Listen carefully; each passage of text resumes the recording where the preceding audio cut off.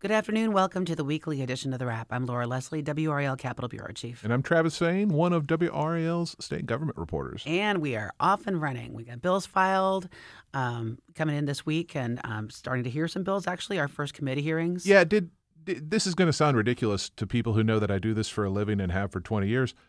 Did the session catch you off guard at all? Like they really started now. Well, no. Okay. It's just me. I was like, oh, they're like bills and stuff, huh? Well, committee meetings? I think part of it, too, is that, last couple of years, they've been kind of, with COVID and then with, they've been kind of dialing things back a little bit. Right. And now it's sort of full throttle. Right. Now we're at the beginning of a long session, and they're kind of eager to get going, it seems like. Yeah. And it's interesting. I think it seems to me that what they've set for a crossover date this year is later than usual. So that means we may have more time to hear more bills before we get to crossover. Cool. Yeah, great stuff. So we should actually, let's mention some of the bills that we've been looking at. The first bill out of the gate in the Senate was the Parents' Bill of Rights bill. Yeah. And that the first kind of big one, the first one that we're all paying attention to. Yeah. And so that was the first one to get a committee hearing. And it will be on the floor, it looks like, probably Tuesday night for a vote.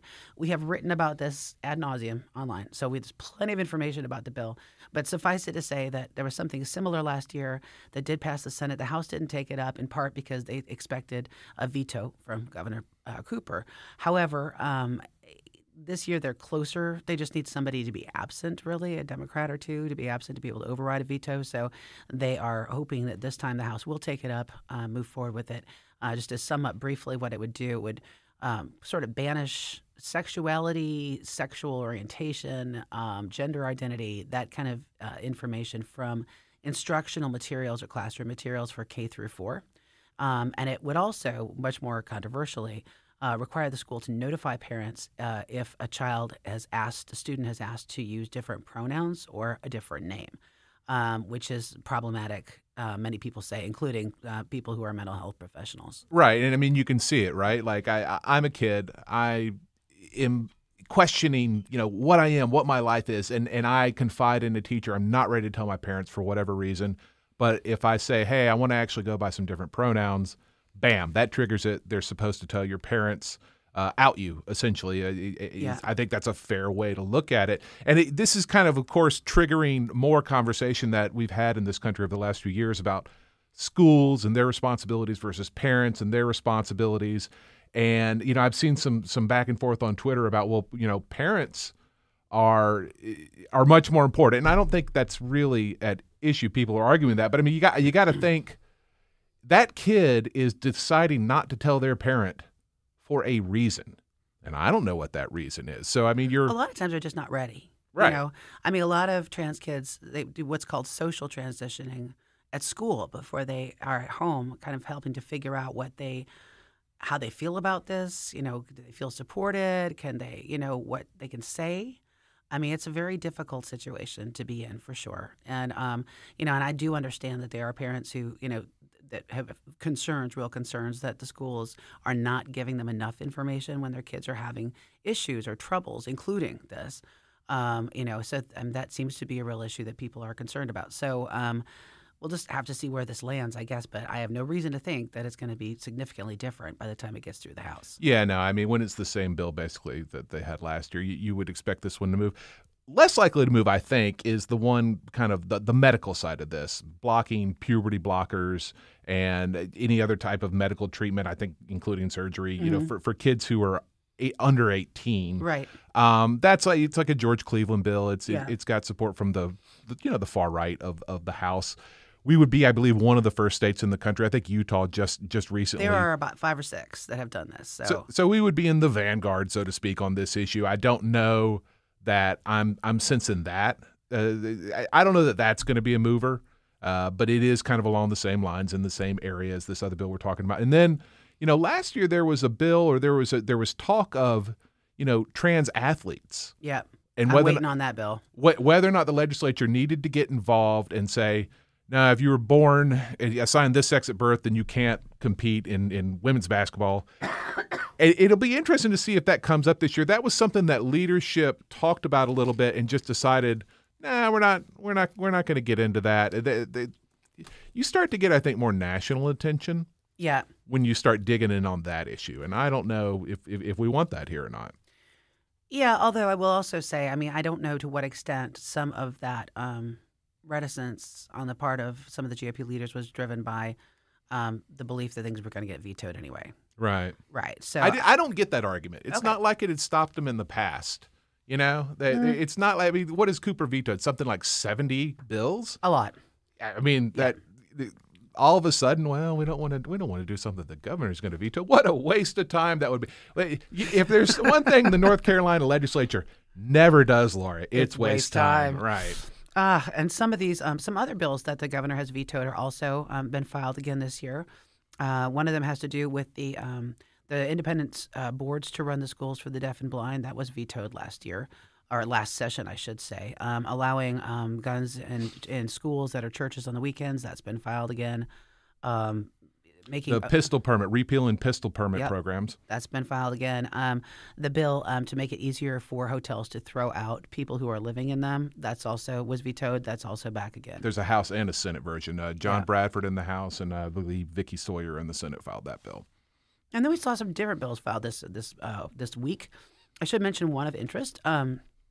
It would make it a bill that would make it a felony, a Class C felony, so you're going to jail kind of felony, for attacking a substation, an electric substation, or broadband.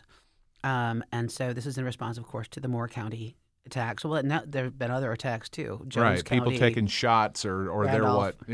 at power substations and basically collapsing that part of the power grid temporarily. Right. So they could get up to around, I think it was around 10 years in prison and up to like a $250,000 fine. Yeah, and this is one that you have to think is going to have bipartisan support, and it's going to move forward. There's just kind of this quirk in the law. Like right now, I think you could probably, number one, if you get caught doing this, you're going to get federal charges. You are going to be in lots of trouble. Number two, you could be charged with terrorism on the state level, but I'm not sure if that language perfectly fits what we're seeing here. So the idea is let's just be sure. Let's close this loophole. Let's make sure that everyone knows that if you get caught doing this, it is going to be very, very bad for the rest of you're going to have a rough decade.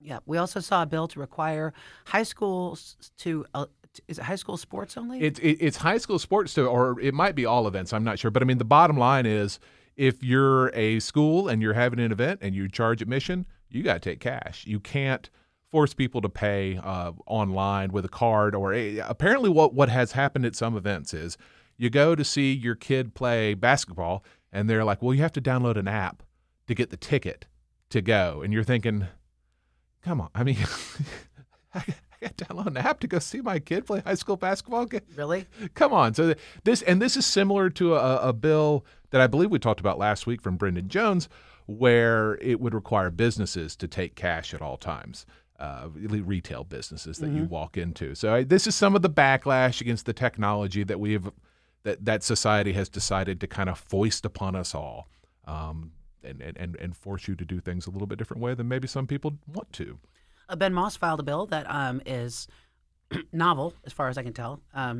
That is the bill that would require businesses, or that basically, if they can charge you money for canceling or being late to an appointment, then they have to pay you if they cancel or are late to an appointment. And so this would cover service providers of all kinds. It's not really specified in the bill. I mean, it looks to me like it would apply to doctors, hair salons. Yeah, and we've all sat somewhere thinking about this, right? Thinking, so let me get this straight. If I don't give you 24 hours, I'm paying you, $250, whatever it is you're paying for a missed appointment.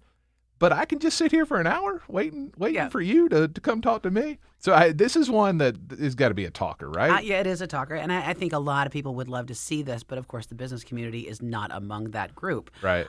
So I really can't see this probably going too far.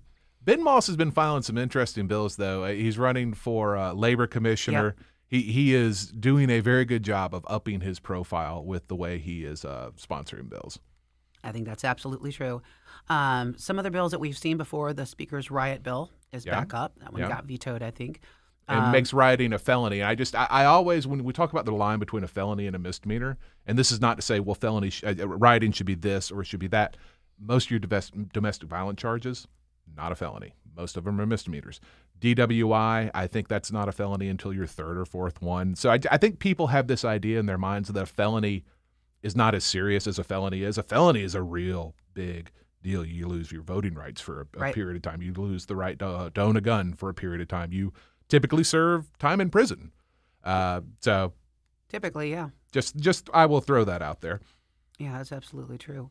And so that one I wanted to mention in particular, and the literacy test bill. So this is a bill that's been filed just about every session since about 1969. It is a bill that would repeal the section of the North Carolina Constitution that requires a person who being registered to vote, they have to demonstrate that they can read and write the Constitution. Yeah, and obviously we don't enforce this because it is blatantly racist and unconstitutional. It was only enforced against black voters, right? It was Jim Crow law. So, so the thing is, they tried to get rid of it in 1970. And in 1970, the voters refused to repeal it. Now, you got to remember that was the middle of the civil rights era. There's a lot of tension. I don't know exactly what happened there, but it was a huge sort of national black eye for North Carolina. And so since then, lawmakers of both parties have been hesitant to put it back on the ballot, just leave sleeping dogs lie, as some people would say. But legislators, especially African American legislators, have been pushing hard to get this out of the Constitution because it's blatantly unconstitutional. The U.S. Supreme Court said it's unconstitutional. So they're going to try it again if they can get this bill through. And this year, Senate Leader Berger has said that he is supportive. And the last couple times it's gotten through the House, it failed to get through the Senate. So surely it'll move this year, and surely when it goes on the ballot in 2024, November 2024, voters in North Carolina will vote to remove this. Although I do suspect we will see a number. It will not pass with 100% of the vote, and it'll be a sad commentary when that happens. I talked to one of the sponsors today, Terry Brown from Mecklenburg County. He said, the last thing anybody wants is for it to fail again. But but they're going to try to word it very carefully, so it's very clear what it does and what it doesn't do. And do some public outreach so that people understand what this is. Because I wonder to what extent people in 1970 just really had no idea why this mattered.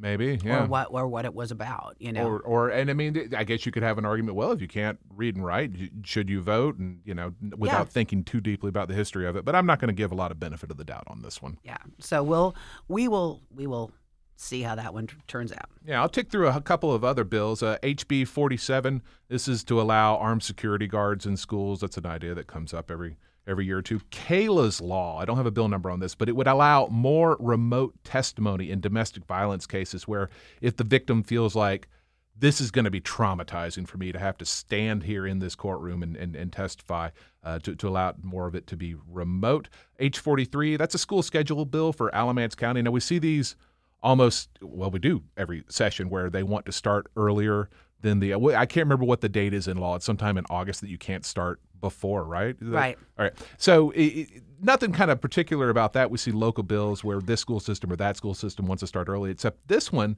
right in the title, is about addressing pandemic learning loss. So I'm just flagging that you're going to see school calendar bills that are going to be pitched as, well, we need time to make up for pandemic learning loss, so exempt us from this schedule in law. There's a new way around the barn, I think.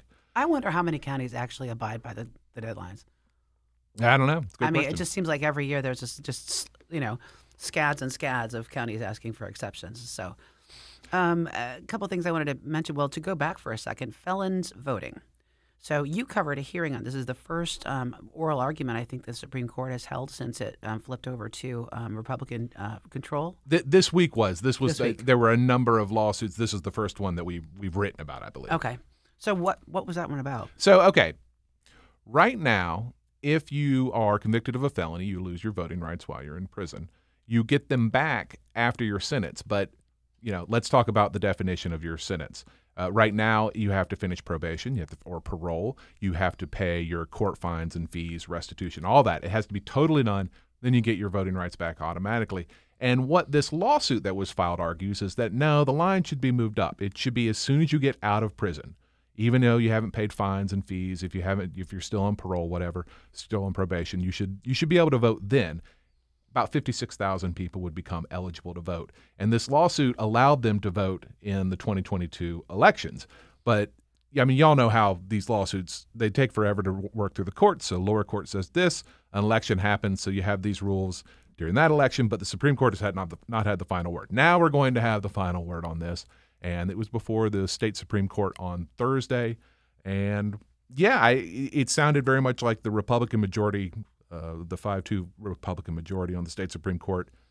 They really were not having it. You know, it sounds like this is going to go down and not be a successful suit at the Supreme Court level because based on the questions that were asked, pointed questions that were being asked. Right. And some other big news this week. We got a report on the state of teaching and state of the teaching profession in North Carolina. Now, you covered this, right? Emily Walkenhorst covered this Okay. for us, but I found it disconcerting. It's not huge numbers, but so the public school systems, at the 40th day of every year, they figure out how many teaching jobs are vacant. And it was a 58.4% increase in vacant teaching positions this fall compared to the previous year. It's more than 5,000 positions now. I'm going to get into some context on that number in a second. But here's the part that worried me. At the same time, so vacancies are up in our public school classrooms. At the same time, the state has fewer students enrolled in public colleges of education. So we've got fewer people studying in the pipeline to become teachers. The pipeline is always like what I worry about the most. Enrollment and graduation from these education colleges has been dropping for several years. It was down like 2,000 compared to 2014. I don't want to get too deep into the numbers. Go find Emily's story online at WRAL.com. Now, on the vacancy rate, some of it's not an actual vacancy. Some of it is, all right, we couldn't get a fully licensed teacher, so we're going to get a teacher who has a temporary license to be in the classroom. That could Right. that person could be a good teacher. We don't know, but we license teachers for a reason. So just the double whammy of more vacancies and fewer people coming up through the ranks to fill them, that's something we have to think about as a state. Well, that might also help to spur some discussion about retired teachers, because there's been a lot of discussion about allowing retired teachers to come back into the classroom without losing their health benefits. Because right now, they get their pension for what their career was, right? If they choose to come back, they can only work a limited number of hours before they lose their health care benefits. So, there have been talk, I think, in prior years of trying to change that, and perhaps given the numbers that we're looking at in this report, perhaps that'll help to spur a little bit more conversation about that. Maybe so, because one other thing I should mention here is a lot of these teachers who are leaving are in their first 5 years. That it's something like 13% of teachers quit in their first 5 years. Well, that kind of makes sense. But, it is interesting that despite all the raises that the legislature's been trying to focus on those years has not been enough. Yeah, and I think we're going to have a big conversation about teacher pay this year. I think you and I are both expecting significant, and that means different things to different people, raises for teachers and state employees this year. We're just seeing vacancy rates that speak to that. So yeah, we'll see. We don't make the laws, y'all. That's right. In other news, Dave Richard, who has been the longtime head of Medicaid for North Carolina, is retiring at the end of February. So he is a regular presence at committee meetings, oversight meetings, a very apt and able spokesperson for the program in North Carolina. So congratulations, Dave, for getting to retire.